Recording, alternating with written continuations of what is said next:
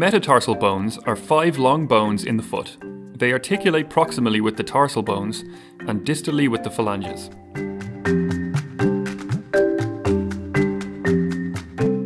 The 5th metatarsal, or the little toe, is one of the most commonly fractured bones in football. 5th metatarsal fractures can occur due to low energy injury, including twisting of the forefoot and stress response, or by a high energy trauma. There are 2 muscles attached on the 5th metatarsal via their respective tendons, the fibularis brevis and the fibularis tertius. The pulling of these tendons can actually pull the bone away. For immediate care, the patient may have a special boot fitted to ease the weight they are bearing on that foot. Crutches also help to allow the foot to heal. X-ray is the imaging modality of choice to confirm the diagnosis of the fracture. After surgery, the patient enters rehabilitation.